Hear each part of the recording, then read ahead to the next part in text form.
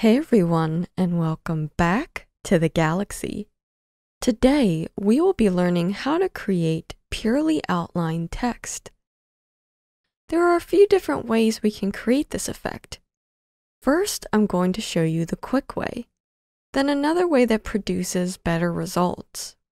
In my project, I'm starting with a text layer, a transparent middle layer, and a background layer.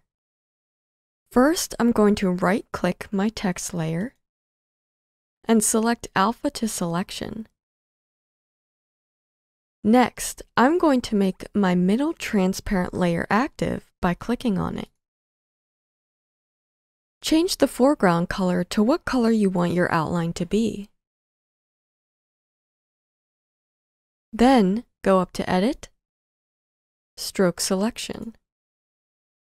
In this new dialog, we can select how we want our selection to be stroked. I'm going to make sure Stroke is selected with solid color. Then I can change the width of the line, which will determine the thickness of our outline. I will keep mine set to 10 pixels. You can also click the plus next to the line style and experiment with these line style options. I will make sure my join style is set to round corners, which will make corners of my text round, which I really like the appearance of. There are also options to create a dashed line stroke by selecting from the Dash preset dropdown. I will leave mine set to line. Then we can click Stroke. To get rid of these marching ants, go up to Select, None. You can then hide the top text layer, which will reveal our outlined text. If I also hide the visibility of the background layer, you can see that the text is only created from the outline and has a transparent center. Now, let's look at another way to outline our text. Right-click on your text layer and select Text to Path.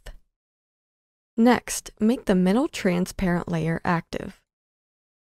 Then, navigate over to the Paths dialog and right-click your text path and select Stroke Path.